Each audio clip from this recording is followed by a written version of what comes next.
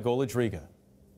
The drop in the market was driven by a sell-off of the tech industry giants. President Trump stepped up his attacks on Amazon via Twitter, repeating his view that the company's business practices hurts the U.S. Post Office. Amazon ended the day losing more than 5% of its value.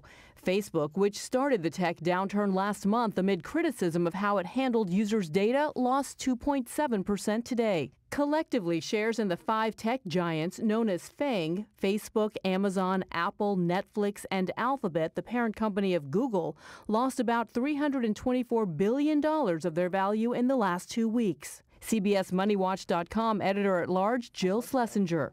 Anything that impedes their forward progress is a sell signal to a big investor. But they don't want the risk of sitting on top of all of these multi-year profits only to see some of those profits evaporate. The market also felt the effects of China's decision to slap $3 billion worth of tariffs on American pork, fruit, and 120 types of commodities. So it's just a fraction of what we send into China. The fear is an escalation.